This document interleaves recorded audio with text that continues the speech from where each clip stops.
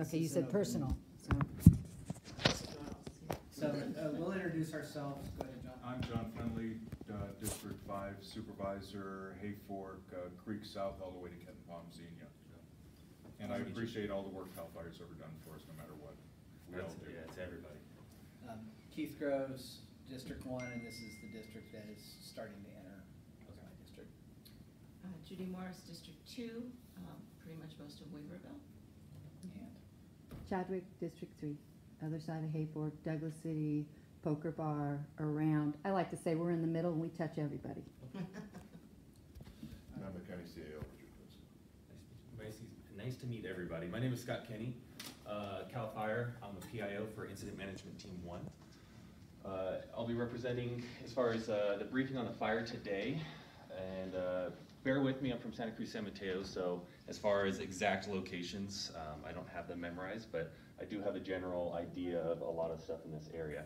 So what I'm gonna do is I'm gonna give you guys an overview of what the fire has done in the past couple days, as well as what we kind of predict the fire to do, how the fire has been reacting, as well as some of the operational goals that we do have specifically in this area. We will talk about a little bit of weather too, which will greatly impact this fire. So that's also something good to know. And then we'll also, anything I miss or any evacuations, Chief here will be able to address. He's from the EOC. So ultimately, so far the CAR fire, we're at 98,000 acres. 20% containment. What we've seen is a lot more containment on the southeast side, so the Redding area. There's a lot of black on there. However, it's still hot in that area. There's still crews working in that area and still mopping up. I'm just going to work my way around until it gets to the pertinent information for you guys, okay? So ultimately, this south end right here is looking pretty good. The operational goal right now is we need dozer line to tie into the county road. And then obviously they need to bring that fire to that road, whether the fire does it itself or potentially firing operations. On this northern eastern aspect up here, it was looking really, really good. They're going to try and utilize the UHV roads, so some of the hiking trails, some of the trails that are up in that area, open those up and try to utilize those as a fire break. You're seeing a lot of backing fire in this area, so depending upon what the weather does, that could be either an issue or not issue, but right now it's just we're seeing some backing fire behavior, which is good. Now up into the west and the northwest end, the ultimate goal yesterday was to utilize a contingency line, which is now the main line, which is County Line Road. And that was to try and hold the fire there. There's a couple of pieces of infrastructure that was actually really, really important on that line. One being the repeater site, because that was a big communications infrastructure for fire crews, and try and hold it at the county line. Yesterday when the fire hit the county line, in certain aspects they were seeing around 100 and 200 foot flame lengths. So with that, there's huge potential and a huge threat for embers crossing the line. The fire did cross the line in a couple sections, here, and up above as well, up to the north. So currently right now the goal is to try and hopefully go direct on these, get line around them, and if need be, fire around those lines. But they're going to try and go direct on some of these slop overs right there on the line. Ultimately, they're still trying to hold the line. They're also looking at potential new contingency line. And just for reference points for you guys, this is 299 that runs right through here, because I see this map is a little bit far away for you guys. And then right in here, this is Trinity Dam Boulevard. So just for your reference on where this red is as of 7 a.m. this morning. So weather-wise, what we're seeing is we're out of the red flag warnings as of 0800 this morning, so it's 8 o'clock this morning, which is a good thing. Last night, what we saw was some really good recoveries. We're talking about 50 to 60% RH increases. More moisture in the air means less potential erratic or increased fire behavior.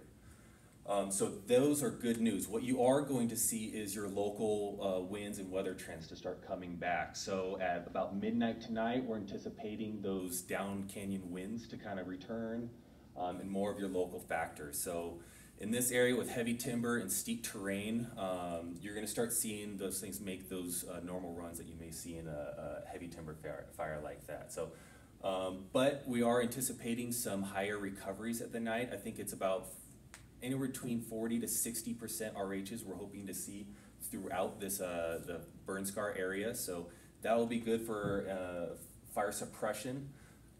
Now, some of these ridge tops, they may crest and get above that inversion layer. They may see some hotter, drier, so you may see some increased activity on some of these ridge tops. So that's one thing to note. Earlier this morning, some of you guys may already know, but the large transmission lines that runs over past County Fire Line and onto the Shasta Trinity, or the Trinity Dam, those are re-energized. The last I heard was 10:30, but it was supposed to be energized, but I'm hearing that it's already energized, so something to note there. I'll go ahead and clear Yeah. that up. So the power out of the dam has been energized, but Yes. the lines from Carr have not been energized yet. So from Whiskeytown energizing lines, they're gonna try to do that this morning. From here to the dam, or which? From section? Whiskeytown to our Trinity Dam. Okay. They're gonna try to energize those today, which gives us a lot more stability on our power Yes, plant. the last I heard was 10:30. Okay. They're going to energize that. Now, barring that, fire crews that are working in that area, if they need to and it's a hindrance or a life safety, they have authority to shut those down. So, barring what this fire does, those lines will be energized unless fire crews deem it unsafe.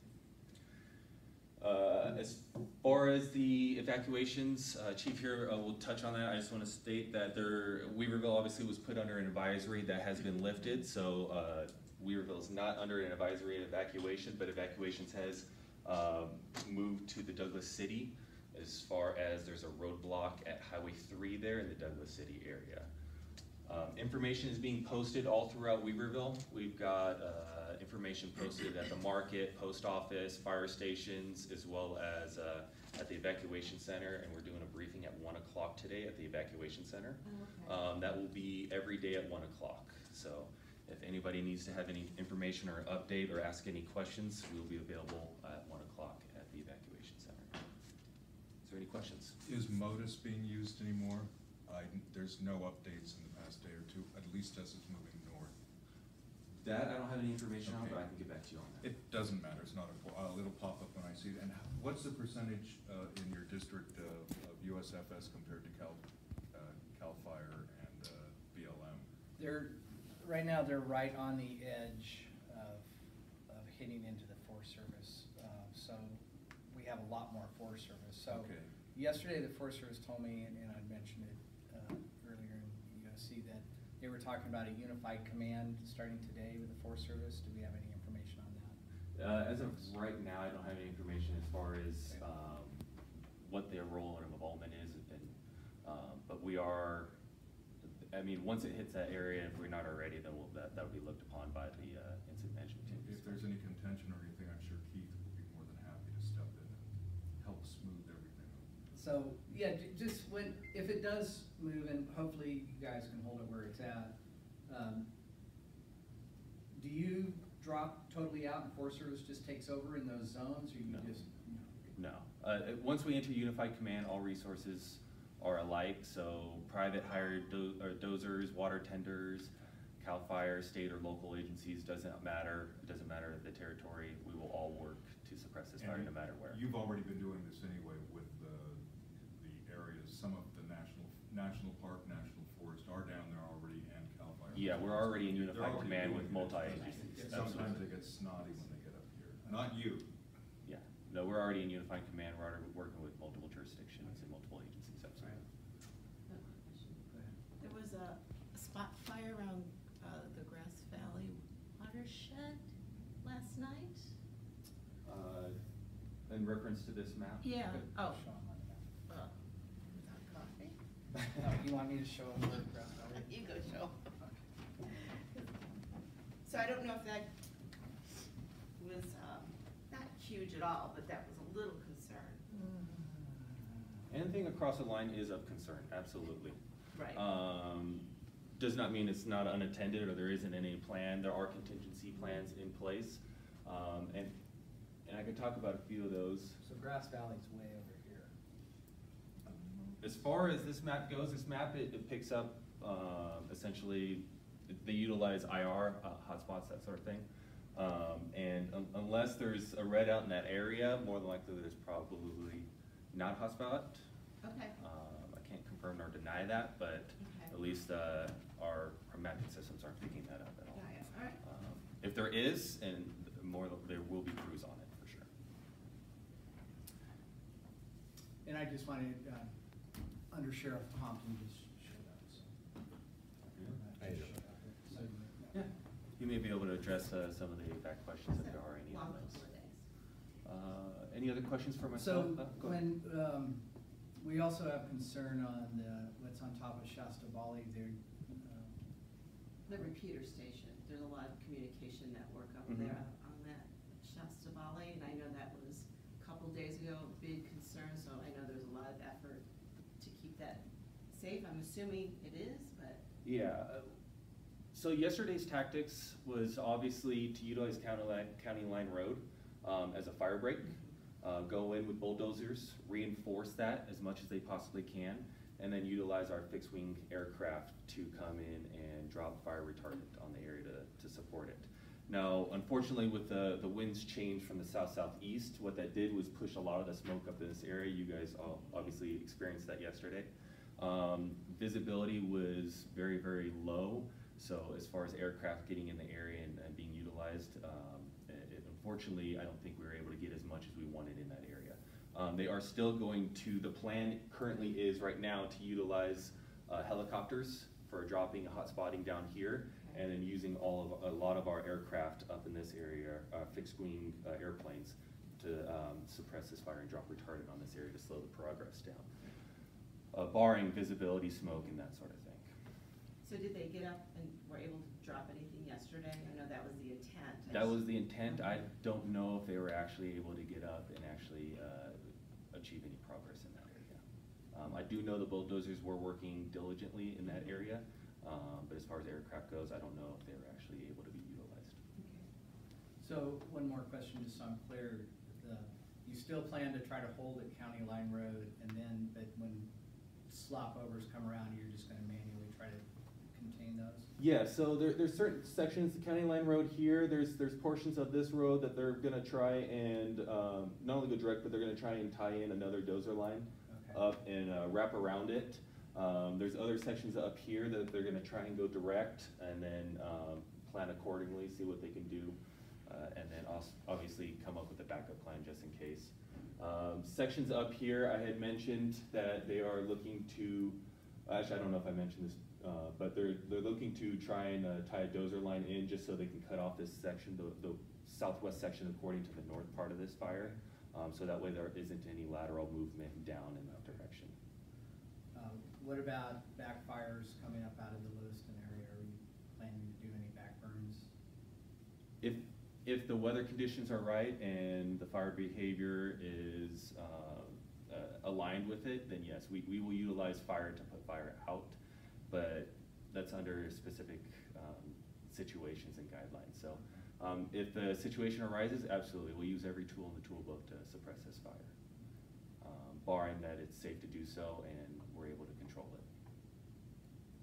As I was telling Mike earlier, or yesterday, that certainly members of this community are very sensitive to that tool when used, so, because it has gotten out of hand in the past and created many, many issues, especially in '08, and so just wanted to pass that along. Copy.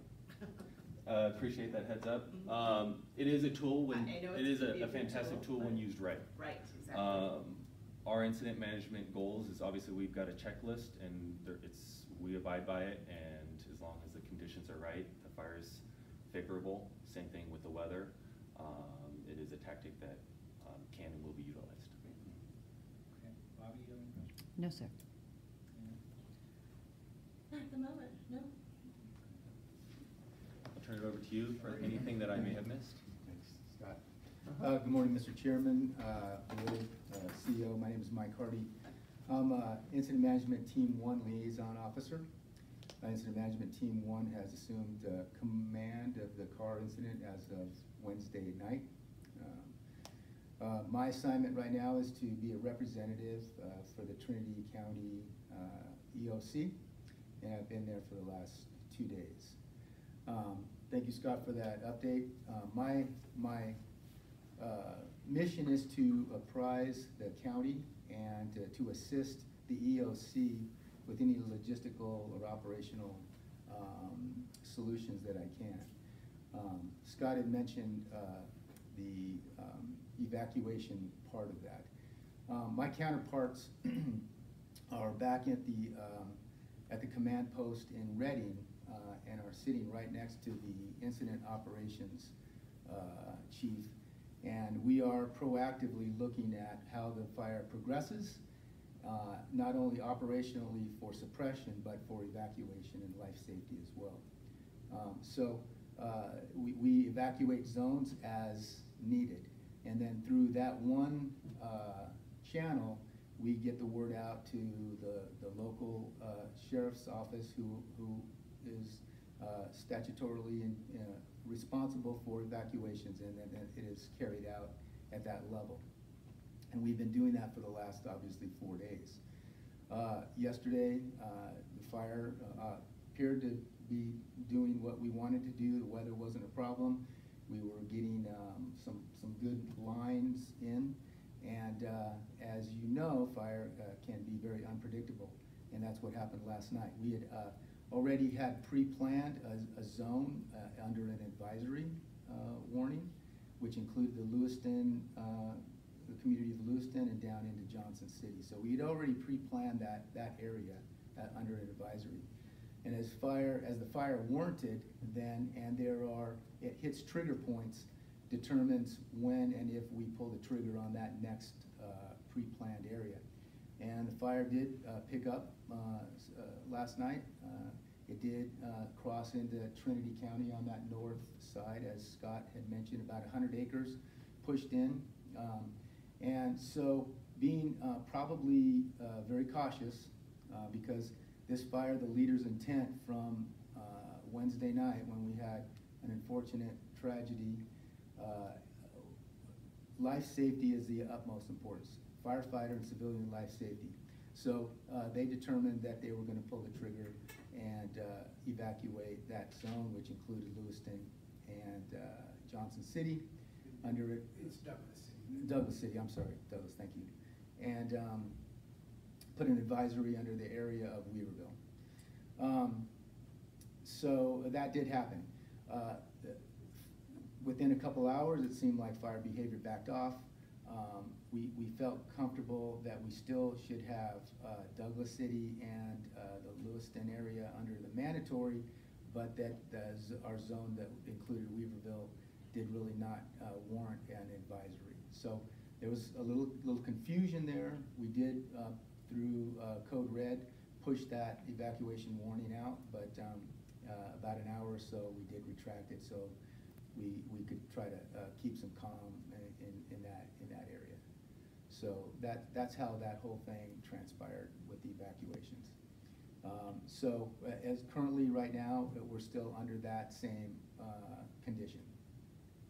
As far as if I can comment on the U.S. Forest Service and what's going on to the north up into the Feds land. So the Forest Service has always been a cooperator with this incident due to the potential of Forest Service land. So they've been engaged in the fire since day one, along with the Parks Service as well. So about 2 days ago, as the fire was starting to progress north, they did establish a branch that included the U.S. Forest Service, where they were part of the incident under the command still of Incident Management Team 1, and started working on some contingency of their own. Now that it is actually officially, I understand, has gone into the forest, I still don't officially know that they are in unified, but they have from the very beginning been a part of and been a cooperator of the incident from the beginning. So that's And I kind of. would imagine BLM is in the same level. BLM always is. Typically, BLM land under a contract. Fire suppression is carried out under an agreement with the state, with CAL FIRE. So even though it's BLM, it's state SRA, DPA. So they typically have the authority to carry out fire suppression. But BLM will also have cooperators and representation for their land. And That's correct. we currently have a type 1 team on. As it moves into Trinity, is there a possibility of ramping that to a type 2 or type 3? If it, Type 1 is the highest level. I understand that, I know. Yeah. that. So I don't, that's an operational question. I'm assuming before unless it really gets out of hand in the federal lands Right. there, that the first that they would unify with the Forest Service, and that they would just be a participant in the incident itself rather than have them have a separate team. But again, I'm just speculating I here. understand. I'm just realizing Keith will get more money, more time, more response as a type 1 than if it's rented down to a type 2 or 3. Right now, still under the authority of Great. Our incident management team 1. Thank you. So is there anything we can do for you? Well, thank you for that. I do appreciate that, but really we're here to support this county. Obviously, there's a lot of other fires going on in the state. This is as far as I know, still probably the highest priority fire in the state. However, as new fires pop up, they do sometimes take some of our resources. There's a fire in Mendocino where we lost some of our strike teams and some of our air resources to try to just suppress those in the early goings in the first operational period, so they don't get quite out of hand. So we do share some resources, but we still have plenty of resources on scene here to hopefully mitigate anything that comes up and take care of what it needs to happen. Along with Mendo, Lake has just been devastated over The the lake- past 3 to 4 years. Yes, it has. I mean, just devastated. You're right, sir. It's been a couple of years now in a row that the state has taken a hit. But I have to thank Kinlock, Chief Kinlock, for his response and your response. Yes, sir, thank you. As far as your questions, everything you can do for me, I certainly appreciate that, but really, we're here to stand up, this county, the local government here, and anything that really we can do to support you, we're here for you. So we know it's tough, we know that it's hard on the community. We come in and take care of the incident and we leave, but the community still has the ramifications long-term of the fire and the devastating effects. So we understand that, we get it, we're sympathetic, but we're here to do what we can to support you and the community. Well, we'll try to keep the coffee on for you in the morning. That would so be the one keep- thing you can do. to help. Try to keep the power on so you can get your coffee. Outstanding. Any other questions? Oh, thank you very much. Thank you. Okay. We're here throughout, support until this thing is done. Okay, thank you. Chris, you wanna? Good morning. Good morning, Chris. So as you all know, we started assisting Shasta County right out of the gate. We've sent multiple units out there. A couple days ago, when Lewiston started getting evacuated, or the notice came out, we pulled our units out. Since then, I've gone to full staff, canceled days off, vacations. Everybody's working. And currently, our entire staff is on shift. And we've split between a day shift and a night shift. The evacuations are pretty standard protocol for us. I mean, we've obviously done it a lot, so that's going pretty well. One of the biggest problems we have is power going out. That has proved to be a challenge in this evacuation, as it creates darkness everywhere.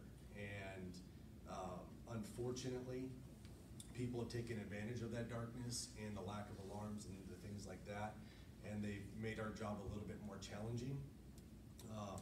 So I'm working on, and I know you guys are as well, as even though Lewiston is evacuated, that doesn't mean that necessarily the people at the dam have to leave.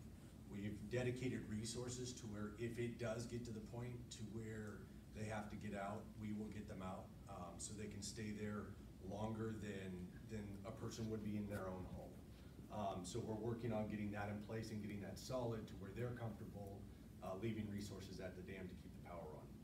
Chris, I'd gotten a request from T-PUD about a half an hour ago that if the transmission lines at a car don't work, that if they will leave their personnel at the dam if there's an emergency personnel there to stay with them.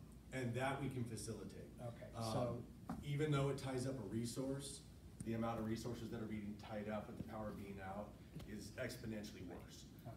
So I can get a resource dedicated to there to where they can sit there with them and they can get escorts out. That is absolutely not a problem. So why don't you, I know Mr. Hauser was gonna go home, take a nap, so maybe mid-afternoon, give him a call and see if he needs somebody for tonight to stay in there. Sure, absolutely. Thank you. And we will get that taken care of. Okay, thank you. Yeah, so I mean, it's, like I said, it's kind of standard protocol with a little twist. You know, it always seems like these events always throw something a little bit in there just to make it slightly more different than the last time. We've got a good crew. We've got considerable help from the marshal's office, from probation. When we did all hands on deck, everybody showed up. And they've been working 12-hour shifts to do what needs to get done. We haven't activated law enforcement mutual aid resources yet, as they're not needed. If this continues, I'll probably need to start cycling guys out. I'll make those calls to bring some additional units in, but we're not quite there. We're still a little fresh. So yeah, that's kind of what we're looking at. And you know, I appreciate everything CAL FIRE's done and the EOC. They've helped support us a lot in getting the supplies and the resources we need to, so I don't have to pull units off to actually go get that done. So that's been really helpful. And then the CAO is absolutely amazing with every request we've made to do things, and I really appreciate it. Okay, so nothing more the board can do for you, just things are working along? No, sir, you guys are doing great, and I really appreciate it. Like I said, everybody, you know, all the department heads are literally just saying, what do you need, what do we need to get done? And everybody's really come together to protect the community, so. John, any questions? Just thank you, Undersheriff. You're welcome.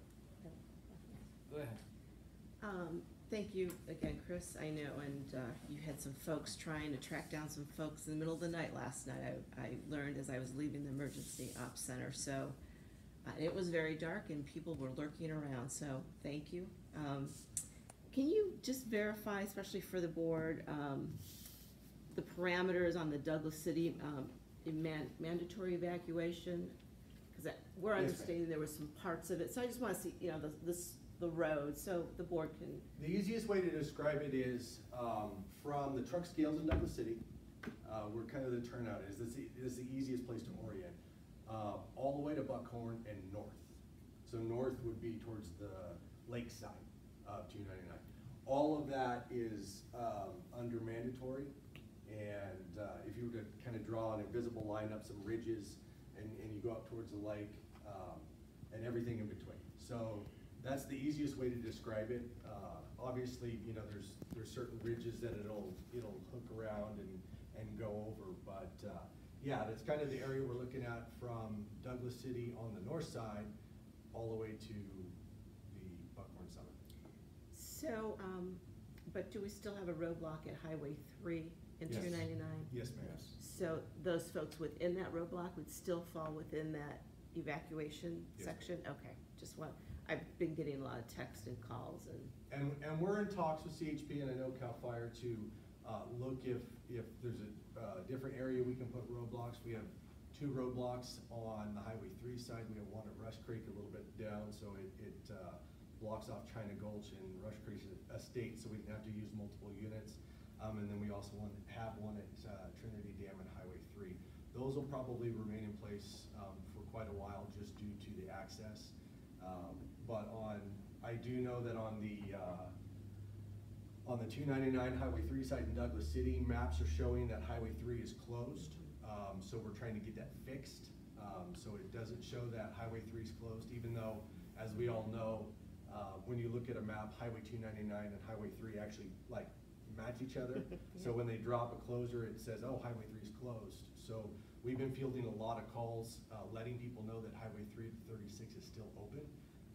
And we have no plans of closing that whatsoever unless the fire does something different. But yeah, so we're trying to get that fixed today. That's one of the priorities is letting people know that that road is open. Okay, great. At this pace, is there gonna be any need to ask for the National Guard for help on looting or anything like that? I hope not. Right. If I have to, if the power continues to go out, because, you know, we're kind of in this unknown, I already have mutual aid resources set up and ready to go. CHP was more than accommodating last night. They're like, hey, I'll throw 80 at you. I'm like, well, no, we're good. I don't need 80 right now. It was just preemptive. We might need it. So my guys did a really good job last night. We pulled some resources off because CHP was able to augment our patrol in Lewiston. We brought them into Weaverville, and what we've seen is the Lewiston area is pretty saturated with law enforcement, but Weaverville's dark, and Weaverville's really dark It when there's is. no power. So you can disappear in the dark. So we brought a lot more resources in that we had in the Lewiston area, and that's why people were complaining that there's spotlights and all kinds of stuff. We made our presence known. I mean, we wanted everybody to know we were there. And Thank you. ultimately, one of my officers, we did get in a pursuit last night, and he was able to get a substantial amount of meth off the street. And it was 1.5 pounds. He did a great job. Awesome. So those are the people lurking around, and those are the ones we're looking for. So Good that's what we're job. doing. Okay. Any more questions? You know, I need to keep my mouth shut. Bobby, you have any? Don't questions? start now. Don't stop. Good point, Chris. Sorry, I had to. Good point. Chris, thank you very much, and thank everyone. Yeah, thanks everybody. Thank you guys, I really appreciate it. I've been back and forth to Sheriff's Department for the last 3 or 4 days. I don't know when Chris leaves, because every time I go, he's there. I go home, I go back, he's there. So he's been taking care of the county. Thank you. Please thank all your crews for all your long hours, hard work, and Absolutely. staff. Thank you guys. Mhm. All right. Well, with that, we'll go ahead and go into a meeting unless we have another questions. We're ready? Okay. Ready. With that, I'll call this special meeting to order. John, would you lead us in the pledge? Absolutely. Please join me in the Pledge of Allegiance. I pledge allegiance to the flag of the United States of America and to the republic for which it stands, one nation, under God, indivisible, with liberty and justice for all. Thank you. Okay.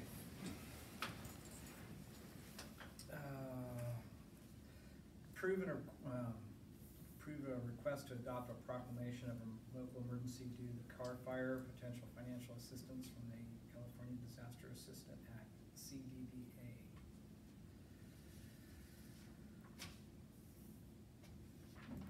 So, we'll go to public first. No public comment, and so we'll come back and So moved.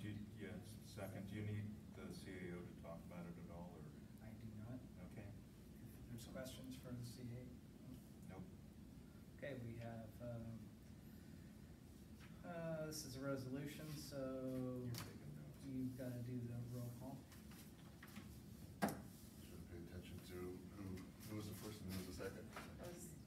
I'm the First. second. Second. Okay. She So was whatever. we did it together. Okay, You did use it. Bobby. Okay. Supervisor Chadwick, Yes. Supervisor Finley, No, Yeah, Morris is next. You She did seconded? first. no. She was we were- first. Second first, everyone else then oh, I Sharon. thought you seconded. Okay, I'm sorry, Supervisor Morris, Yes. Supervisor Finley, Yes. Chairman Gross. Yes. All right. Did it pass unanimously? Pass unanimously. Thank you. With that, we are adjourned at 10:34. Fantastic.